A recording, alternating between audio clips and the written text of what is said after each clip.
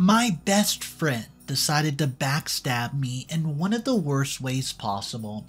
Guess what she does? She goes behind my back to get with my brother. Ew! But there's more to this story because I did something to her, but it doesn't stop there. Let me tell you exactly what she did after she got with my brother. So, I just crashed my enemy's wedding? Please don't jump to conclusions thinking that I'm a bad person. Let me tell you why and what happened because I'm here to seek some help. All our lives we're told that we should be cautious around even our friends because it doesn't take long for them to turn into enemies. We scoff at these old sayings because we don't want to believe our friends could be nasty. And sometimes to the point where you just can't take it anymore. I've come to believe it now ever since my only best friend turned into my enemy. And honestly, I regretted ever believing that she was a nice person. Things have gotten so messed up between me and her that I had to do what I claimed to have done in the beginning. Guys, let me take you into the gist of how I ended up taking such a nasty step. Hello, I'm Daisy, and I celebrated my 30th birthday this month. It was such a lovely day, but never mind that. Okay, so the person I'm calling my so-called enemy is Lisa, who's also celebrated her birthday. Don't worry, she's not my twin sister. However, Lisa used to be my best friend during my university days. I met her in the first year of college, and our twinning was spot on.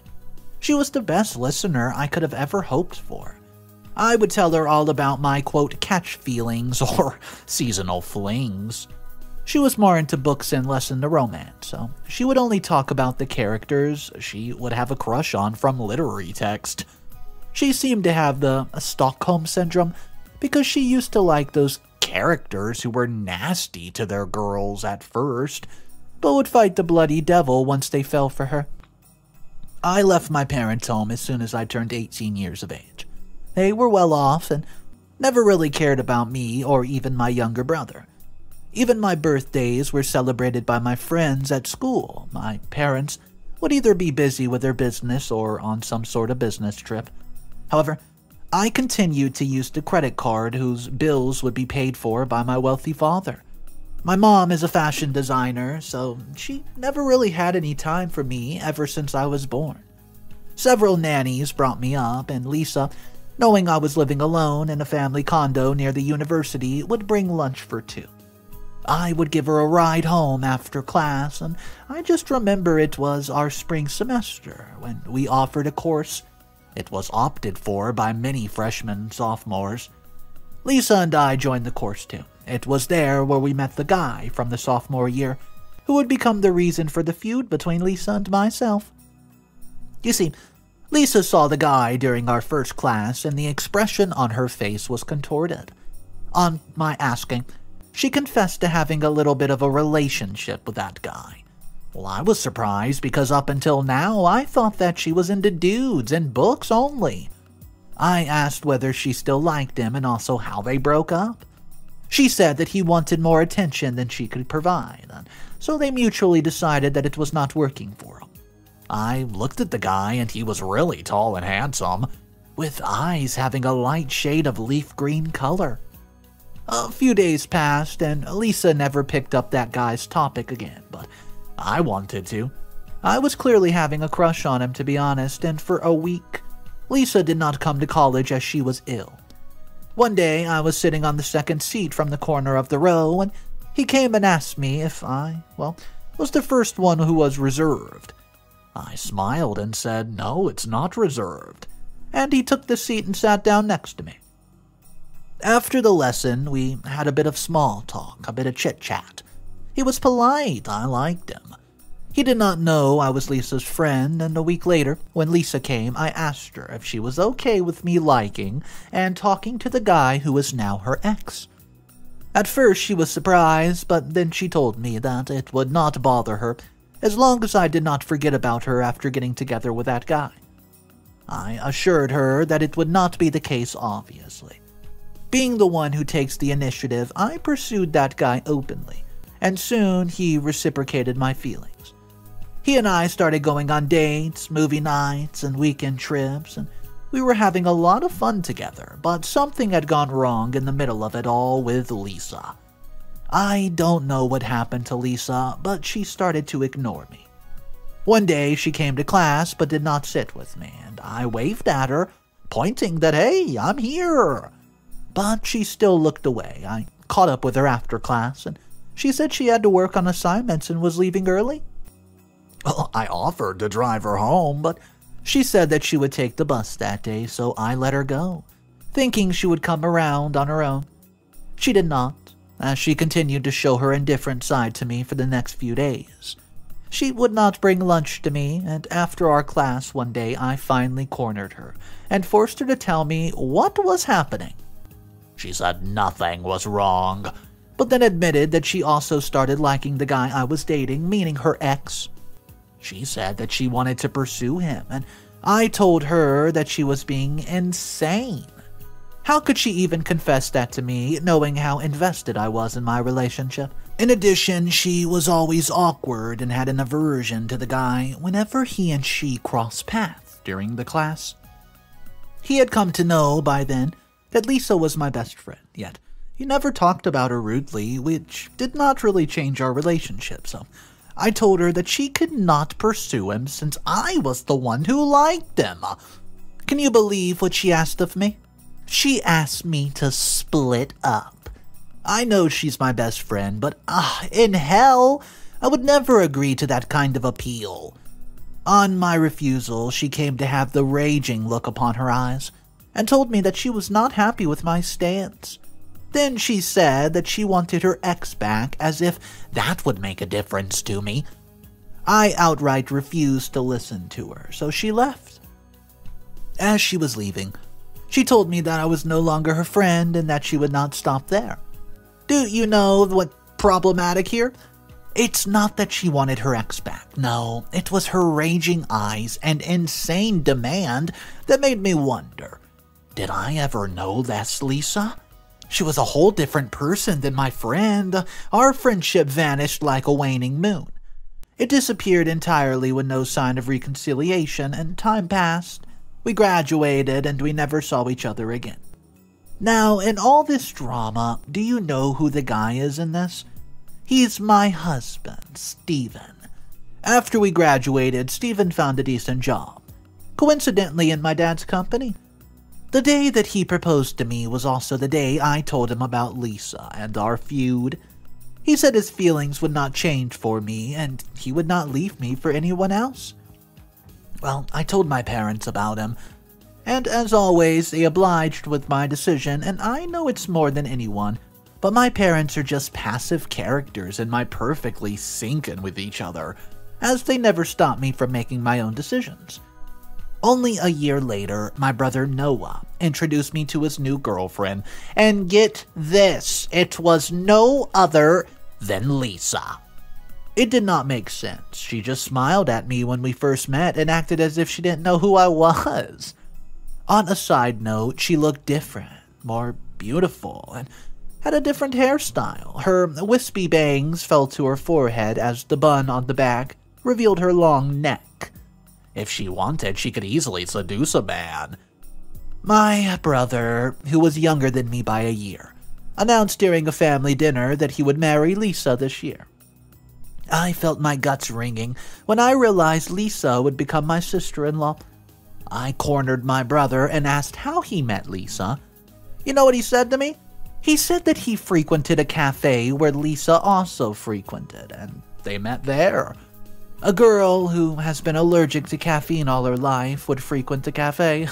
It was something I could not digest. Lisa was never a cunning woman, but maybe I was wrong about her. Let me tell you why I'm saying this. Lisa ignored me all the time during the family dinner and only stole glances at my husband, thinking I may not be noticing us. After dinner, I found a moment where I could talk to Lisa, alone, in private.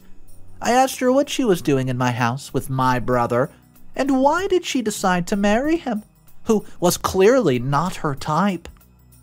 You see, my brother, he was the submissive type, and would not fight the devil if one day his girlfriend decided to break up. He would simply accept the fate and set her free, instead of clinging to her. Lisa had a proud expression upon her face, and she said the most infuriating thing in the most graceful manner as she said, "You would not know, Daisy. I pray you be restless." You see, I had no strong motive, nor did I need one to crash Lisa and my brother's wedding. In my gut, I knew she didn't really love Noah with all her heart, because she never looked at him the way she continued to glance at Steven. But I tried to convince Noah by asking him, please, not to marry Lisa, but still, despite his adoration of me, he refused to listen. He wanted an answer, a reason, but I had none to give. I didn't want to tell him the truth about my suspicion because it would have only hurt him in the end. How did I crash the wedding, you're asking? Well, it was simple. I went missing. I turned off my phone, did not show up at the venue, and sent an eerie message to Steven that said, "Help me, Steven." Noah paused the wedding ceremony to go and look for me. And I knew he would, because even if our parents didn't care about us, our sister and brother bond with each other was our safe place. It was our home. When I left the house, Noah made it a habit to call me every single day, and I made it my habit to help support him as a big sister. Now, I've still not gone home, as the wedding was in the morning today, and I did not go to the venue, but I was around to see what was happening without being noticed by anybody. I didn't know what to do now that I've pulled off this act very well. I don't know what strong reason I can give to my family about my absence and my text to Steven. Lisa made me do something I would never have done if her feelings were true. But I know that she is no saint, and she has not simply shown up after a year of my marriage with Steven. So you guys tell me, how could you just not be vigilant even around your friends? They would turn into enemies before you even know it, so my question is, am I the a-hole for simply believing my instincts and acting the way I acted? I'm not asking you to help me clean up the mess, because both practically and logically, it can't happen. But I would want suggestions from you. Maybe some comments down below, and tell me what your opinion is and what I should do now that I've done what I've done. How will I go home today? Guys, please help. Comment number 1. Give me a break. Did you literally do that? One of my fantasies so far has to be, to crash somebody's wedding. So, no, I don't think you did the wrong thing. Some people just deserve that, you know? I mean, this Lisa sounds like a really, really nasty person. How did she become your best friend in the first place? Maybe she was always like this, nasty. But you cannot see the side of her yet. I know it sounds bitter, but the truth is always bitter as hell. If I were you, I'd simply go home and make an excuse to bail out. By the way, if all of you have is a gut feeling about Lisa, then how will you stop the wedding next time? You're stuck, sister. Maybe just duck her and live your life with your hubby. I'm sure your brother will wise up and, he might even divorce her. Comment 2. Are you even sane? You know what's the problem with people like you who just act on their instincts and then come back home making excuses to wash off your mistakes?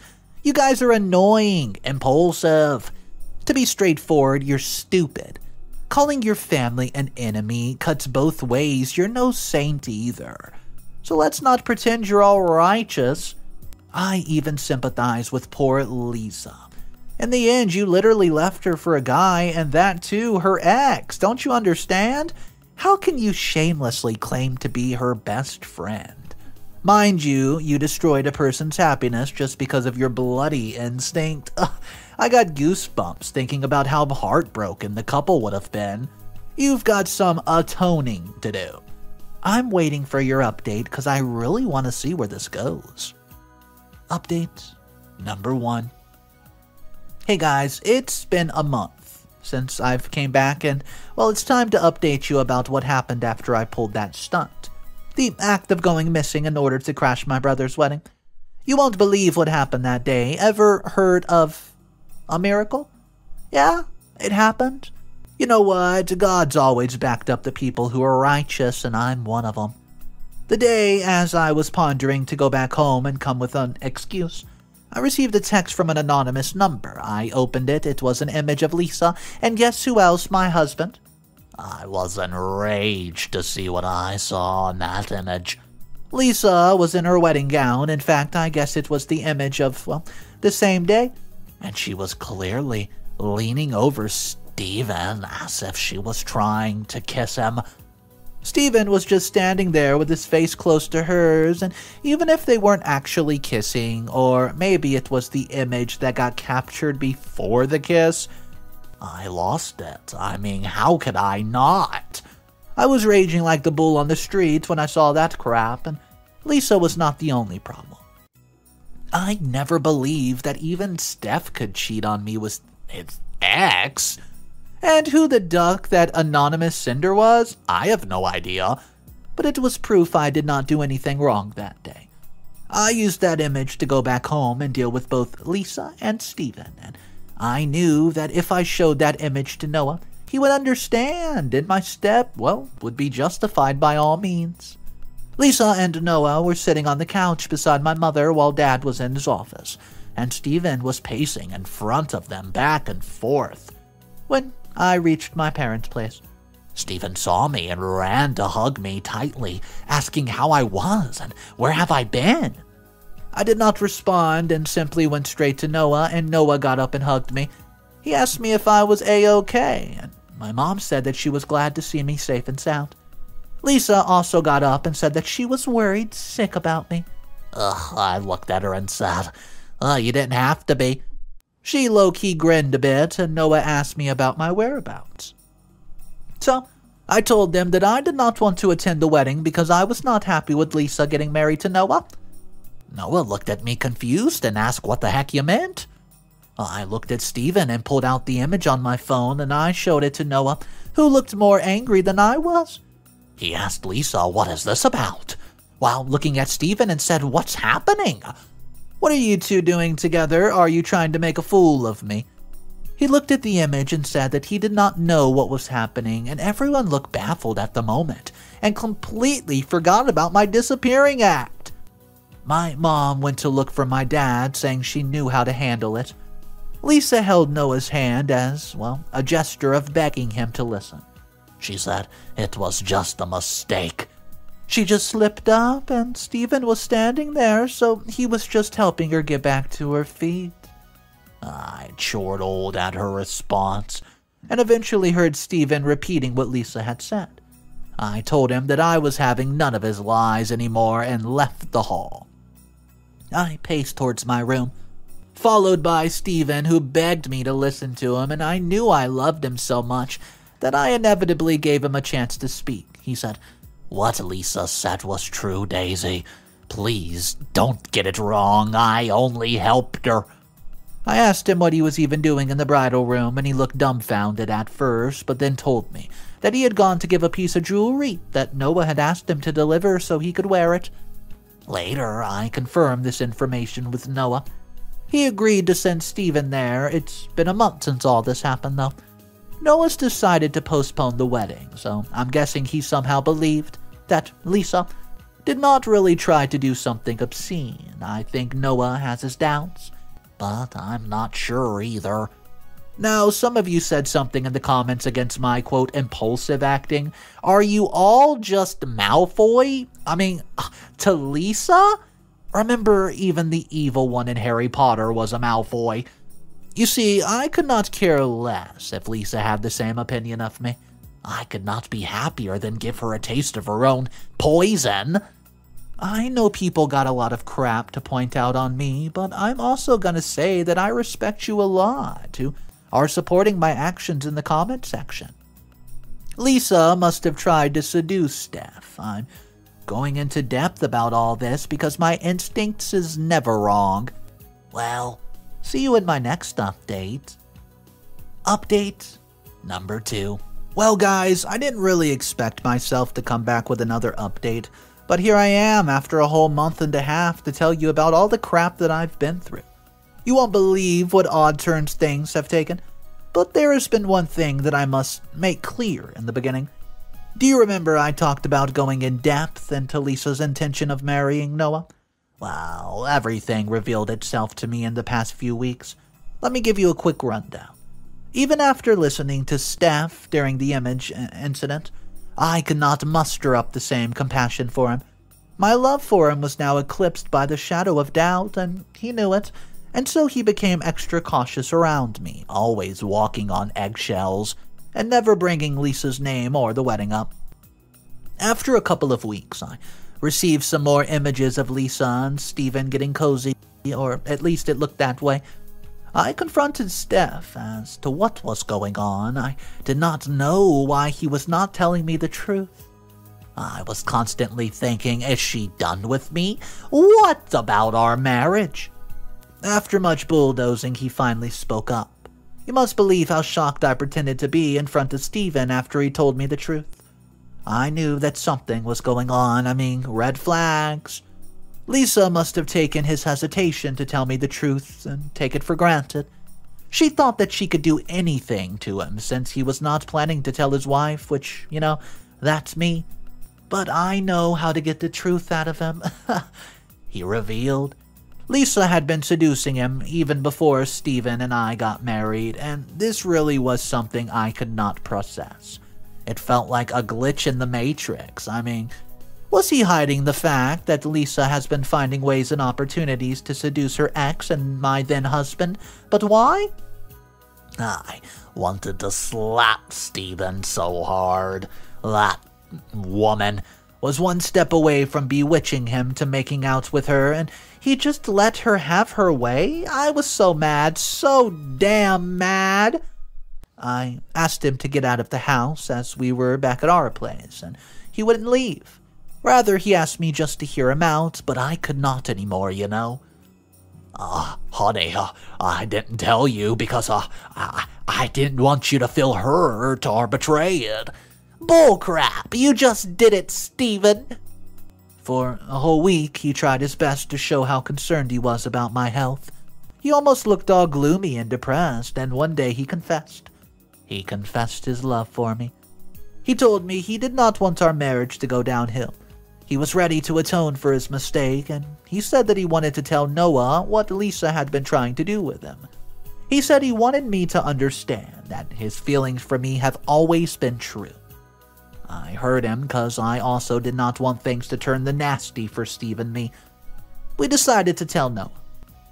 I was going to show him the images of Lisa trying to do her business, and Stephen's going to tell him the truth as well. I'll be sure to be early to update you about it. I'm sure there's so much drama upcoming.